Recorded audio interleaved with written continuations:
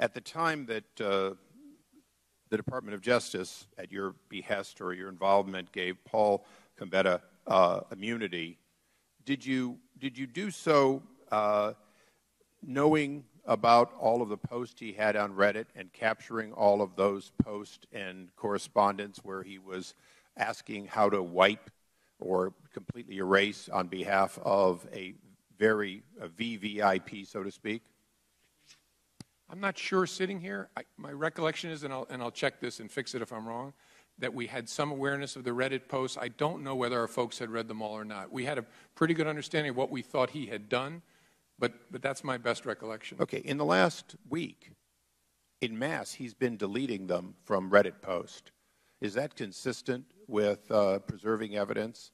And I say that because there's still an ongoing interest by Congress, and only in spite of Reddit's own senior, what they call flak team, trying to hide it, only because a few people caught it, do we even know about it, and is this and other committees interested in getting the backups that may exist on these deletions? I guess my question to you is he destroying evidence relevant to congressional inquiries? And I'll answer it for you, yes, he is. And what are you going to do about it? That's not something I can comment on.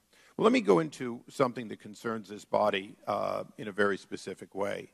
As a former chairman issuing subpoenas, I issued a subpoena, and additionally, I issued preserved letters. In addition to that, now Chairman Chaffetz issued what were effectively preserved letters. Some of them were directly to Hillary Rodham Clinton while she was still secretary.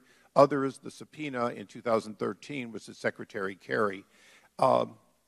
These individuals destroyed documents pursuant or took it out of federal custody pursuant to our subpoena and our discovery. As a result, they committed crimes. My question to you is, when I was a chairman and I wanted to grant immunity to somebody, I had to go notice the Department of Justice, and you were consulted. Isn't that correct? In a particular matter? In any matter.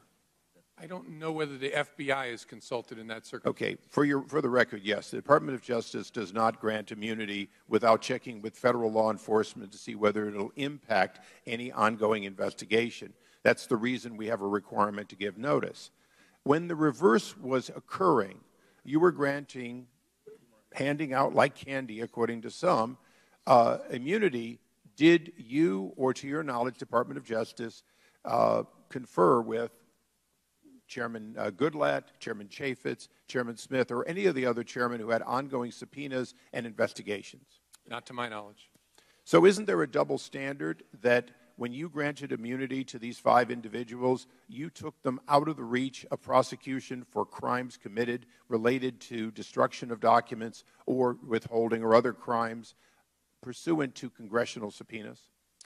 I don't think anybody was given transactional immunity. Oh, really? Now, we have not allowed to make your immunities public, but I'm going to take the privilege of making one part of it public. I read them.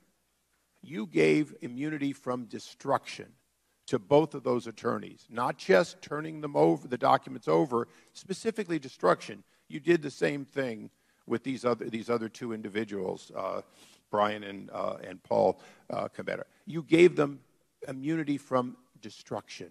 Yeah, I don't think, well, again, I could always be wrong, but I don't have them in front of me either. Well, because you don't let us take them out of the skiff, it's a little hard for us too.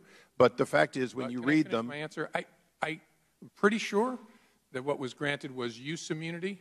In the case of those 2 people, coextensive with 18 U.S.C. 6001, which means no statement you make can be used against you directly or indirectly. Transactional immunity is sometimes given also by prosecutors, says you will not be prosecuted in any event for this set of facts. I don't think there was any transactional immunity. Well, when I read for both of the attorneys that immunity was granted, it's in both cases said destruction, in addition to the turning over. Why was that? Why would you believe that was necessary, or do you believe that would be necessary? You wanted the document. You wanted the physical evidence. Why did you have to give them immunity from destruction of materials? And because my time is expiring, when you look into it and hopefully get back to this committee, I'd like to know, does that immunity apply only to destruction on the computers delivered so that other destructions by Cheryl Mills could still be prosecuted? Yeah, again, my recollection is no transactional immunity was given. A protection of statements was given to the Combetta guy and Mr. Pagliano. Thank you, Mr. Chairman.